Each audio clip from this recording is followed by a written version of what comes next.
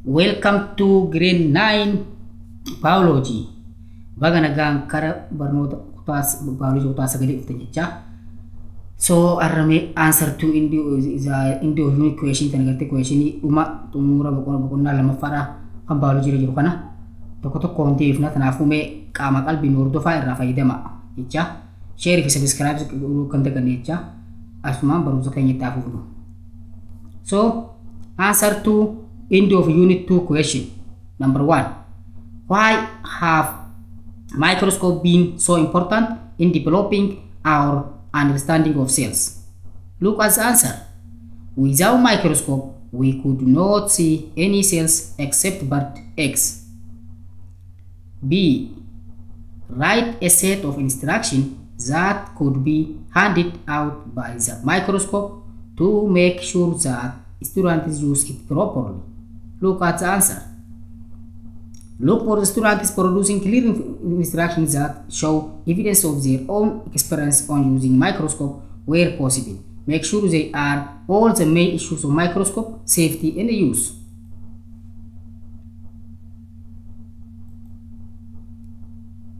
Okay, the second question.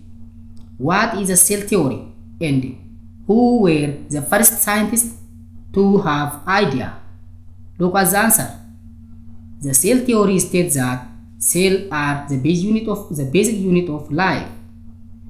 In 1839, Matthias Sheldon and Theodor Schwann first introduced the cell theory. Okay, number 3. Mega fi sadaffaa lakkoofsa sadaffaa kan jirtu kan haalaan jechuudha. What happened in the cytoplasm of the cell? The answer is the cytoplasm contains all other organelles of the cell and it is where most of chemical reaction of life takes place. Okay, number 4. What are enzymes and why are they so vital in the cell? The answer is enzymes are proteins which control the rate of reaction in the cell, usually speeding them up. They allow all the different chemical reactions in a cell to take place in a controlled way. Okay, the next question is, why are organelles important in the structure of cell? Look at the answer. To contain the enzyme and chemical needed to carry out specific function within the cell. Okay, gaafii torbaffaa haa itti seennu. Make a table to show the similarity and difference in structure between an specialized animal cell and an specialized plant cell. Look at the answer in the table. Look, this is a table to refer with a differentiated structure. Look at, in animal cell there is nucleus and also in plant cell there is a nucleus. In animal cell there is cell membrane and also there is cell membrane. In animal cell there is cytoplasm and also in plant there is cytoplasm. In the animal cell there is ribosome, mitochondria and endoplasmic reticulum. So does in plant cell. In the case of plants there is cell wall, but in the animals no. In the plants there is permanent vacuole or large vacuole, but in the case of animal no. In the plants there is chloroplast, but in the animals no.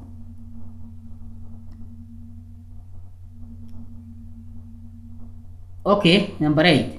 How is sperm cell specialized for its role in reproduction?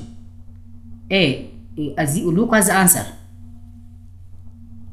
Sperm have long tails containing muscle-like proteins so they can swim towards the egg. Middle section of sperm is full of the mitochondria, which provides the energy for the cell to work.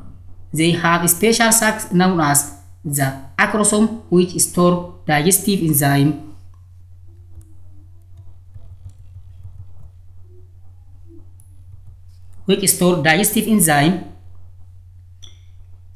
And also, look, the sperm has large nucleus containing the genetic material information to pass on the offsprings. Sperm have much smaller than eggs, but millions of them are produced daily.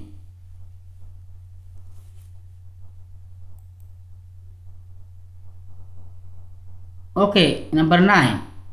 Read the following information about Chlamydomonas and then answer the question below.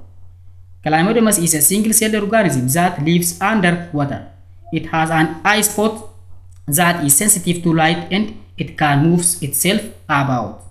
In fact, it swims toward the light using long flagella. It has a large chloroplast and uses light to photosynthesize. And it stores any excess food as starch.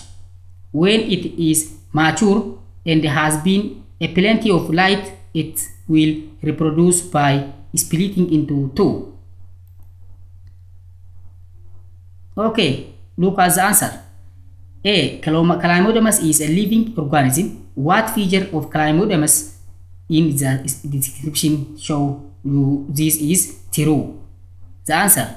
It is sensitive, it moves, it reproduces, and it needs food. B. For many years, scientists were not sure whether to classify Chlamydomonas as an animal or a plant. Now it is put in a separate group altogether. I. What feature suggests that Chlamydomonas is an animal cell? Answer. It moves its whole body about. It is sensitive to light and moves away from light. It reproduces by splitting into two. Okay, number 2. What feature suggests that Chlamydomonas is a plant cell? Look at the answer. It has a chloroplast which it photosynthesizes. It stores excess food as starch. Any other points you think are valid? Okay. Number 10. Why do cells become specialized in the human body? Answer. To carry out a specific function as part of tissue or organ. B. Choose the different types of cell and explain how they are adapted for the job they do in your body. Look at the answer carefully, please.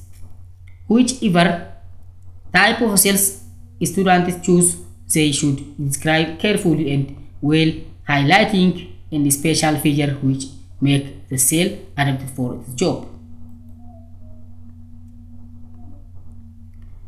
Look, C. Describe the different level of organization in human body from cell to the whole body. Look, cell join together forming tissue join together forming organ join together forming organ system combine together forming one organism or whole organism. Okay, number 11. Explain using diagram what would happen if you set up an experiment with a partially permeable bag containing strong sugar solution in a beaker full of pure water. Look at the answer.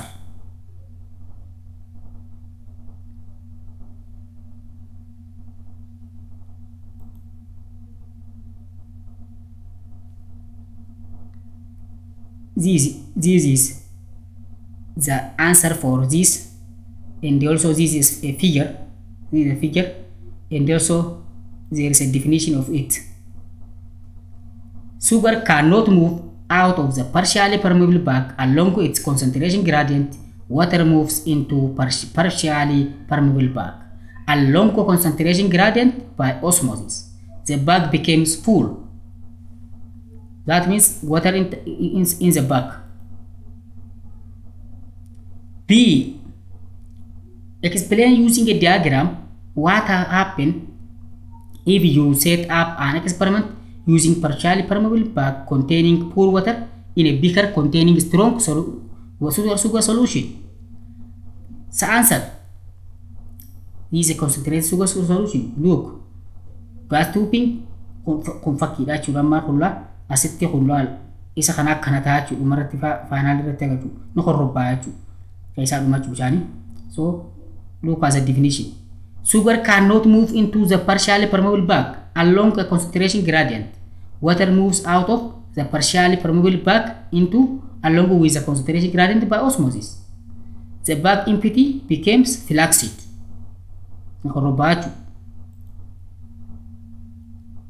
Okay, number 12.